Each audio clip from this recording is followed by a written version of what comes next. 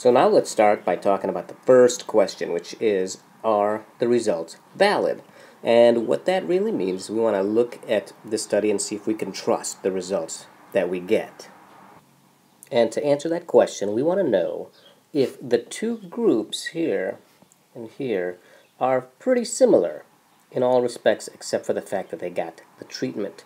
And so we want to know if they are prognostically balanced at the start, as the study progressed, and at the end of the study. So let's go through all of these. Let's start with the first one, at the start. So for the first question, at the start, we want to be sure that this group, the control group, and the experimental group are pretty much the same in every respect that we can, really. That we have the same amount of diabetics in here as we have in here, the same amount of hypertensive here as we have here, the same amount of men in both groups, the same amount of women, the same amount of elderly, the same amount of young people. All the different factors that we could look at, we want to have them the same. Now the best way to do that is through randomization. There's no way you'd be able to pick and choose on your own and put people in those groups, because you're going to eventually miss something. You might have not noticed that you were supposed to also look at smoking, and then end up with a lot of smokers in one group compared to another. So randomization. But sometimes alone that will not work. So there's that story of the surgeons who were doing a study in which some patients would get a lap chole and the other one would get an open chole. And this choice was supposed to be randomized in the sense that they would get a sealed envelope which they would have to open at the time the patient is on the table, and it would either say lap chole or open chole on the inside, and they would have to do whichever one was inside. The thing is, these procedures were not equally easy to do, especially on the night shifts. The open chole would always require the attending to be present in order to get started. So on the night shifts, what the residents would do is to hold the envelopes up to the light, and they'd keep going until they found one that said lap chole, and then that's the envelope they would pick. And so this is obviously not real randomization. So what you want to do is conceal the whole randomization process. So randomization should be concealed. And probably the best way to do it is to have some off-site randomization person that you call, and then they tell you what to do. So the second thing we do is we want to conceal randomization. Now the third thing is that you want to make sure that after randomization that they were about balanced in all the factors you could think of. So after the randomization, both the control and experimental group should have about the same number of men, same number of smokers, same number of women, same number of old, same number of young, same number of diabetics, etc. And the way you check for this is you look at what's usually going to be table 1 in these studies. And then you go through this table and you make sure they're about the same in each group. And if they're not, there are statistical ways you could kind of get around this, but that's out of the scope of this video. So we really just want to make sure that they are about the same in each group, and you can look at table 1. Now we admit that there might be things that we forget to put on this table, like maybe we forgot to look at weight. Maybe some of these guys the control group is way, way, way more obese than the experimental group, and that has an effect. So there's a limitation to this, and this is only the things that you could think of looking at, the things that you think might be important, and other factors may be missed. But for those that they look at, make sure that they are prognostically balanced in all the factors that we can think of. So that's how we look at prognostic balance at the start. We'd like to see that they're randomized. They can't always be, but it's nice if they are. If they were randomized, was it concealed? And let's see how good a job we did by looking at table 1. Are they otherwise similar in prognostic factors? Because we want the only thing to be different between the two groups is whether they got treatment or not.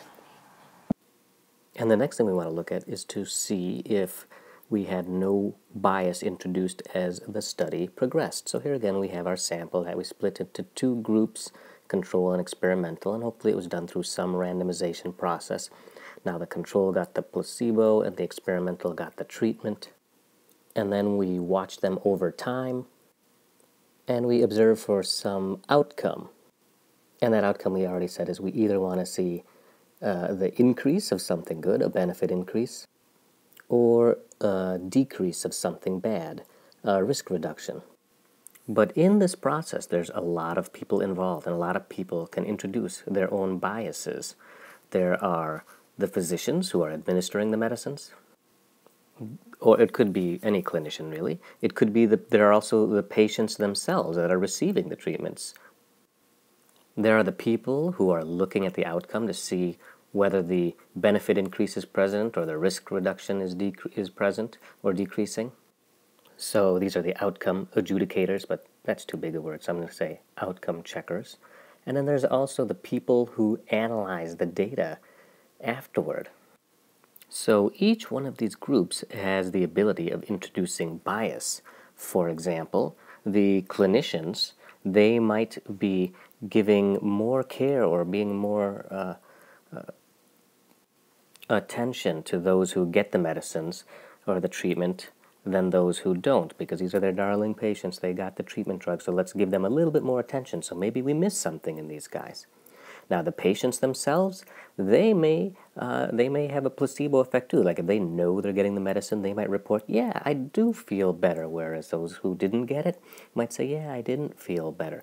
Whereas this is just all subjective. It's the placebo effect, so they can introduce their own bias. Now the outcome checkers and the data collectors can also introduce their own bias. They might be looking more carefully at the people who got the treatment to look for this result than they would in the patients who didn't get the treatment. And the data analyzers also might see trends that are not there. They might see them more so in patients who are getting the treatment than those who are not. So you can see there are a lot of places bias can be introduced. So how do we fix that? We should blind everyone that we can, so nobody knows who got the treatment or who didn't, except for someone who has no involvement with this process whatsoever. So it's not until the end can you actually see who had the treatment or not. So blinding of everybody, subjects, clinicians, the outcome adjudicators, as well as the data collectors and the data analyzers, will help remove some of the bias as the study is progressing. The key word here is blinding. Now, let's look at the study's end. So here I'm representing the end of the study. This is after these groups have received their placebo or treatment, and here are the subjects at the end, and of course we're checking for their outcome, whether they had something good happen or something bad decrease. And the first thing we want to know is if follow-up is complete. For the sake of this discussion, let's say that we're looking at a benefit increase. So we're looking at these guys with the green are people who got the benefit in that group. So in this case, if follow-up is complete, we can see that 3 out of these 4 had the benefit increase and only 2 out of these 4 had the benefit increase. However, let's say that one of these guys moved and didn't finish the study. So we have no idea what happened to that guy. Now, if we look at the stuff like this, if we look at, we know that 2 of the 3 had the benefit here, and 3 of the 4 had the benefit here. And our goal in this study is to show that this treatment had an effect. So we can say, hey, look, it had an effect. This one is much more than this one, so it definitely had an effect. But not so fast. We don't know what happened to that other guy. It's best just to assume the worst case scenario for our study. So here's our guy that left the study, and worse for us would be if he actually also had the benefit, because now what does that mean? Now it means that this is not actually 66%, it is 75%, and this is actually the same here, which means there is no difference in treatment, no difference that the treatment caused. Or maybe someone from the experimental group left. And let's look at, instead, let's look at the risk reduction. So let's say that these people had that negative outcome. 2 of them did here, and 1 of them did here. So you'd be tempted to say that this group had a 50% rate of the negative outcome, whereas this group had a 25% rate of the negative outcome. However, we didn't account for this guy racing around in his little sports car. So worst case scenario, he also had the negative outcome, making this 50%. And again, now we see no difference between the group. So if follow-up is not complete, consider those who were lost to follow-up as the worst case scenario. Not worst case for the patient, but worst case for your study, worst case for finding a difference. Next we want to ask, was the trial stopped early? Maybe the trial was supposed to go on for a year, but at 3 months we stopped it earlier because everyone in the control group died. So you stopped and said, ooh, stop it there. Okay, looks like our experimental group is doing much better than the control group, so hooray, successful study. However, what would have happened if we would have gone on to a year? Maybe everyone in the experimental group would have died too, and there would be no difference. And so maybe this really didn't cause any difference. So we want to make sure that if the trial was stopped early, we know why, and we interpret those results with caution. Sometimes you just have to stop a trial early, like if everybody is dying in one group and you don't want to hurt any more people, but that's fine. But just make sure you interpret that study properly. Don't say, oh, don't falsely attribute some benefit that is probably not there. Hooray, look, everyone came back to life. Isn't that great? Now let's look at the last questions, and that is, are the patients analyzed in the groups in which they were assigned? And so what that means is maybe this guy here in the experimental group decided that he just wasn't going to take his medicine, so he was non-compliant. So you might be tempted to say, well, this guy didn't take his medicines and these guys didn't get any medicine, so these guys are actually very similar. So why don't we analyze this guy in this group? But before you do that, you gotta ask yourself, why didn't this guy take the medicine? Maybe it was obnoxious to take, or maybe it had some side effects or something, but there's something about that treatment that makes it hard to take. And so that's really going to apply to all of these people. So you really can't really put him in this group. You need to include him in this group. Go back down there, buddy.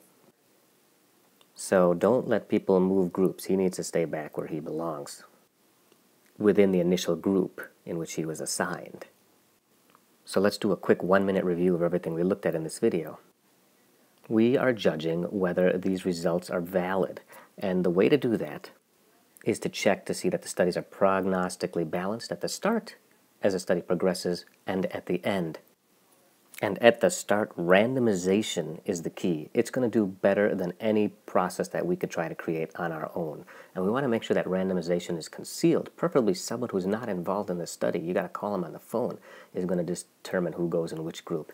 And then check table 1. See if it shows that things are pretty much evenly distributed. As the study progresses, we know that everybody has the ability of introducing bias, and so we want to remove that so everybody gets blinded. Nobody knows who has the treatment and who had the placebo. Only at the end can we tell that. And finally, at the end of the study, we want to make sure that follow-up is complete. If we lost anybody to the study, consider them as the worst case. We want to know if the trial was stopped early. If it was, interpret the study with caution. And finally, we want to make sure that all the patients stayed in the groups that they were initially assigned. So by answering this question, these many questions we have posed here, we can kind of judge in treatment studies the validity of the studies. Okay, so next we're going to go to how we interpret the results of a study. See you in the next video.